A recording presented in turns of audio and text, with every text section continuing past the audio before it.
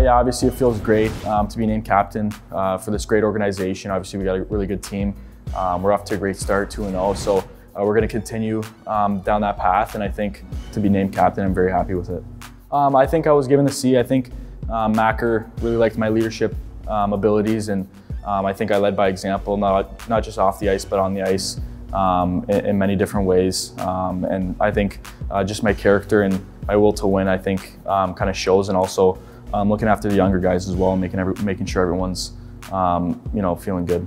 Yeah, the fans can expect a very hardworking guy. I'm going to be a two-way center. Trying to be a great teammate overall, and win as many games as we can, I think, is the biggest thing for us. And be close as a team, I think, is very important for us, and I think we'll go very far and we'll be very successful if we do that.